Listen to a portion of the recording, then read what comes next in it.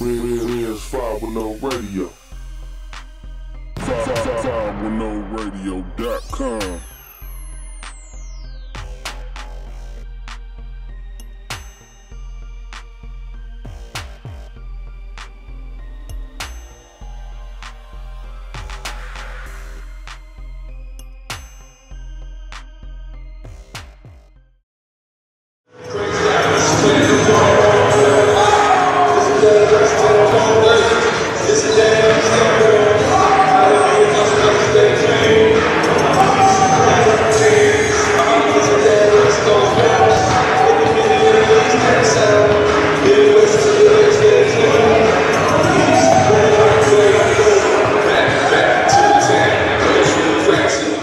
Renz 510 Radio. 1, 2, yeah, we back again. It's your boy Renz Julian.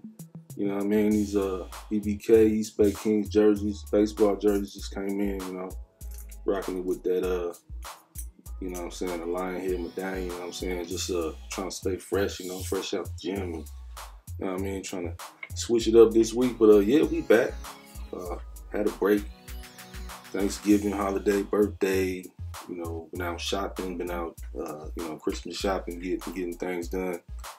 I ain't even going into no news. Just want to get into a topic: emotional decisions. You know, a lot of people make emotional decisions in their teens and 20s. Just make sure, you know, you know, it's the right move. You know, because that move could have long-term ramifications that could affect the rest of your life. I remember in my 20s, I dropped out of college. You know, I wanted to pursue music, and I wasn't really happy with the school I was going to. And, you know, there's if I would have thought that through, possibly, you know, if I had a mentor or an advisor that would have, you know, helped me out through the process, you know, things could have been different. You know, also, a few years later, on the football team I was on, I quit on the arena football team that I was playing on because it wasn't the right situation. I didn't like the offense. I didn't like the playing time scenario. Seemed like it was favoritism. You know, so I kind of just left and just didn't really say nothing, and it's like burning bridges. You know what I mean? Like, you know, later, yeah, many years later, of course, you still love the game. I still love the game. I have had a passion for the game, and when you do things like that, you can't go back there.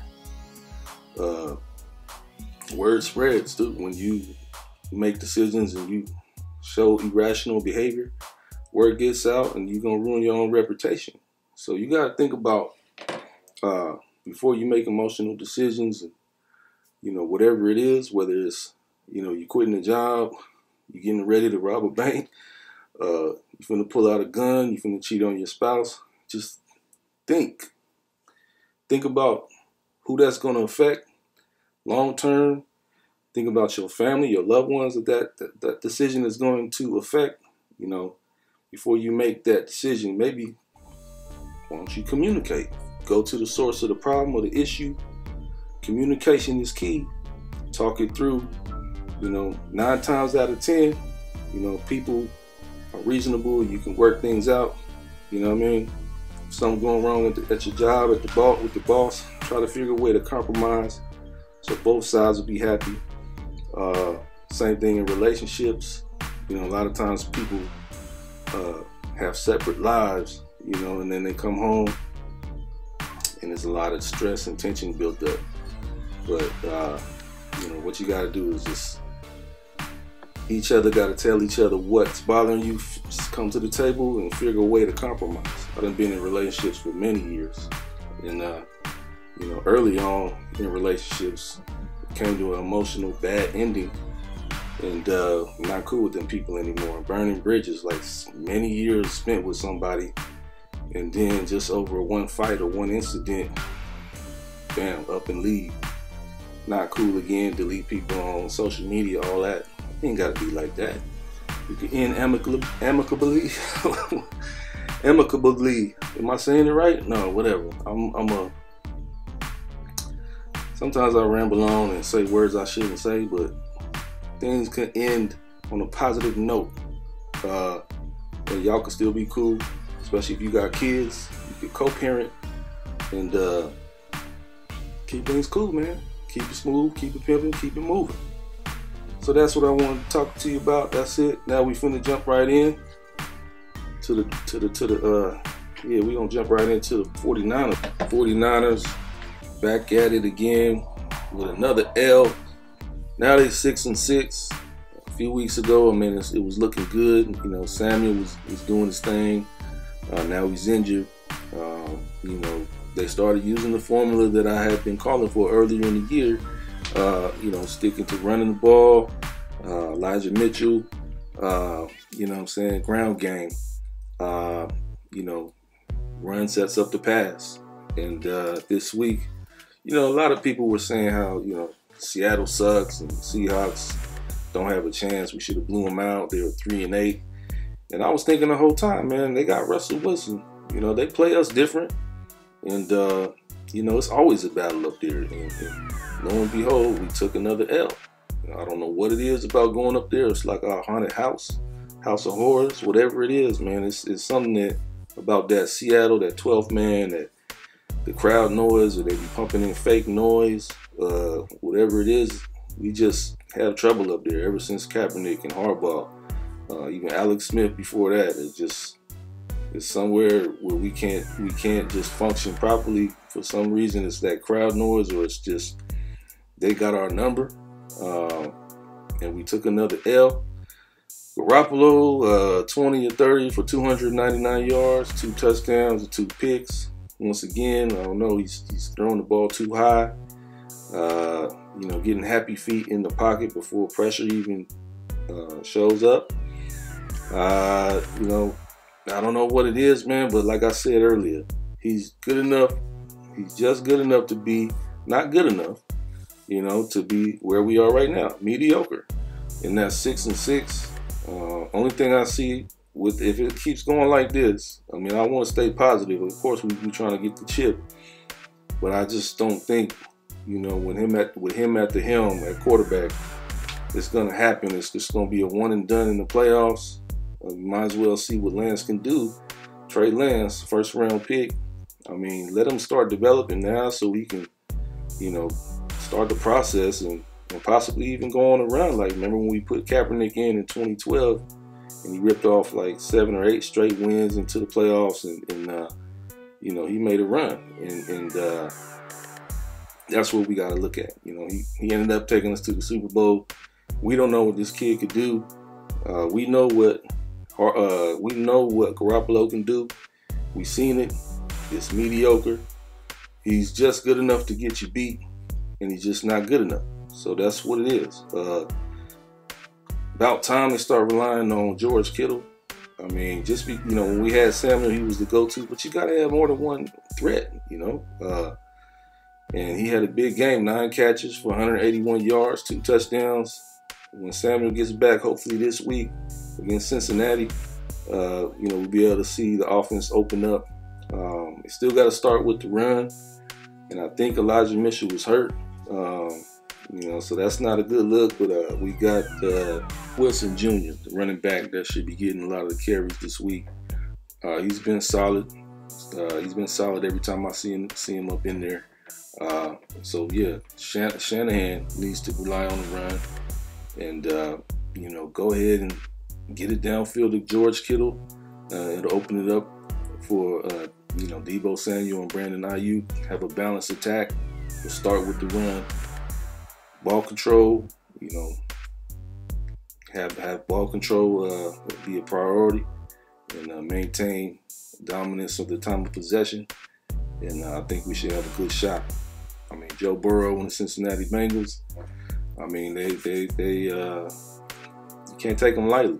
I mean, they're pretty solid. Joe Burrow, for what I understand, is a very good, very solid young quarterback with Cincinnati.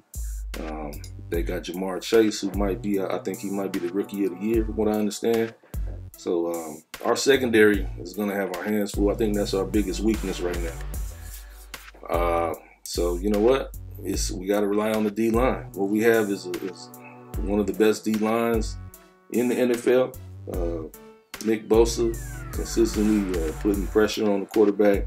This is a big time game. We got to get back over 500, go to 7-6, and continue to march along to get to that wild card spot. All right, let's talk about them dubs. Golden State Warriors 21-4. We had a little trouble with Phoenix, but I ain't worried about no Phoenix, man. That's the only team in the league that I think we may have problems with. But once Klay get back, and what I'm hearing is he's coming back sometime around Christmas, it's going to be a wrap. It's going to be too many threats. We're going to be able to spread the floor. And you can't guard everybody. There's going to be shooters up. All spots of the floor, they're going to be shooters. Baseline, wing, and then it's going to be people cutting. I mean, there's no way you're going to be able to stop that type of firepower. But I will say this. Steve Kerr, I know it's a pride thing. With Klay, he was a starter. He's a part of the 3 championships. But I mean, the man just came off of 2 injuries. So what I would say, let him come off the bench. Let him come off the bench in the beginning. I don't know how long, maybe the first 3 to 5 games, maybe the first month. But let him, slowly ease his way back into it. Because the worst thing that could happen, he get out there and then click. He tears something, or he messes something up again, or it just, the progress for the last 2 years is gone, and then he's starting from scratch. And I got experience with that because I've torn the ACL and the MCL and try to come back too early and end up missing the whole season. You know what I'm saying? Because faulty advice from doctors too, which that's a whole nother issue. But I would just say let him ease his way back into it. The speed of the game, it's much different than practice. It's going to be intensity, especially if he comes out with the 1s. Let him get out there with the 2s and, get his confidence up. And then eventually, once playoff time come back around, he'll be in full motion. He'll be ready to go. And, we'll be all good. So, the Dubs, they got a game tomorrow night. Today's Friday. They got a game tomorrow night with the 76ers. All right, we ain't worried about them, man. So, we finna be at least, we're going to be 22-4. And going into the road trip, and Steph is going for that 3-point, all-time greatest 3-point shooter title. The most 3-pointers ever for anybody in the NBA. That's crazy. And from what he's come from with his first few years, he was battling ankle injuries, I believe. He was only averaging like 13, 14 points or something like that. Now look at him, comparing him to Michael Jordan, and, some of the greatest players of all time. So shout out to Steph, and hope he gets that record soon. Let's talk about them East Bay Kings, ABA basketball team. That's my squad. It's a work in progress. We're building. Right now we still having open tryouts. I'm gonna let y'all know. Go ahead and register on the website. Anybody with college or pro experience is preferred. We 0-3 in the Pacific North Division of the ABA. We got some good standout performances. Some guys getting 28, 29 points. Guys like Deshaun McNeil, Ant Navarrete, my boy Mike Ladd, doing his thing. But we just took an L to the SF City Cats. It was ugly. We was with them. We hung with them through 3 quarters, and then at the end, it wasn't nothing nice, man. I don't know how they got up by 20, but it's all good. We got the talent. Our squad got the talent to hang with any of these teams. We just got to come together, build chemistry, have a system. Everybody knows what to do, and just have a structure and be more consistent, man. Anytime you're building something new, it takes time. Rome wasn't built in a day. You know what I'm saying? So we grinding it out, and we got open doors. We scouting, we out here recruiting, and it's a new franchise. It's not gonna be here today, gone tomorrow. We building it. The clothing line is on deck for sure. It's always gonna be here. EastBayKings.com. In January, we have a big announcement soon about a upcoming training day, and also a ABA kids camp that we're gonna put together. Anybody that comes to the next game, anybody that comes to the next game is gonna get a free invite, to those events. Next game is 12/18, December 18th. Silicon Valley Panthers coming through to Las Positas College in Livermore, California. We're gonna host them at 1 p.m. Saturday, December 18th. Go ahead on the website, go to Eventbrite, search East Bay Kings, and tickets on sale right now. So yeah, that's what it is, man. I appreciate y'all's support. Bay Area, continue to show y'all support. I know so many sports teams and things to do out here, but we homegrown, built from scratch. Started up in 2020, and we here now. It's almost 2022. So yeah, go to the website, eastbaykings.com, support the merchandise, and get a ticket, come out to the game. So that's what it is. We'll catch y'all next time on the East Bay Kings podcast on 510radio.com. Keep tuning in for 24/7 West Coast Slaps. It's your boy Renz Jr. signing up.